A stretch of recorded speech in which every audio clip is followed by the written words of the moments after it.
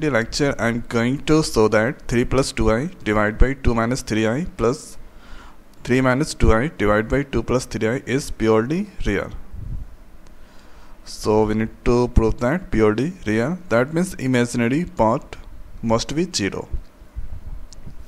So let's see the answer. So first we are writing the given 3 plus 2i divided by 2 minus 3i, thereafter plus 3 minus 2i divided by 2 plus 3i. So here you can see this is the form of a minus b, a plus b. So we need to take the LCM of the denominator. So let's take 2 minus 3i, thereafter 2 plus 3i. So this all term dividing with 2 minus 3i, 2 plus 3i that come. So 2 plus 3i that multiplied with 3 plus 2i. Thereafter plus this all term dividing with 2 plus 3i, 2 minus 3i come. So 2 minus 3i that multiply with 3 minus 2i. After that here this 2 multiply with this all. So writing here 2 into 3 that is 6, 2 into 2 4i,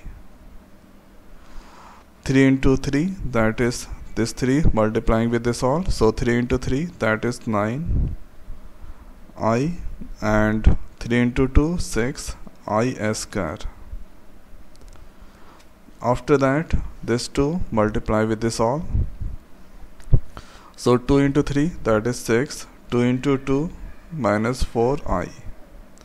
After that 3 into 3 minus 9i, and 3 into 2 minus minus plus 6i square. And here I square, the value is minus 1. So minus 1 is the value of this I square. Now the next is, this is a, assume a, b, b minus plus a plus b, a minus b that is a square minus b square. So 2 square minus 3i square. So here you can see this is 4i and minus 9i. Okay, so this cancel 4i minus 9i, 9i, 4i, this cancel. After that here this is 6 plus here 6. Now 6i square plus 6i square, and 2 square 4, 3 square 9, I square. Then after put the value of I square. So this is here 6 plus 6 12, here this is 12, and this is here 4, 9, I square, value is minus 1. The same thing here 12 plus 12 I square, the value is minus 1. Here 4 minus minus plus. Now here you can get 12 plus minus minus 12, 9 plus 4 13. Here 0 divided by 13, the value come 0.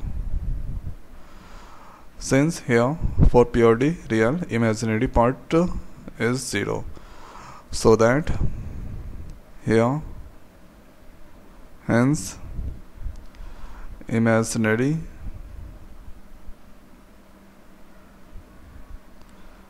part is 0, so that the given question, so that we can write above question purely real.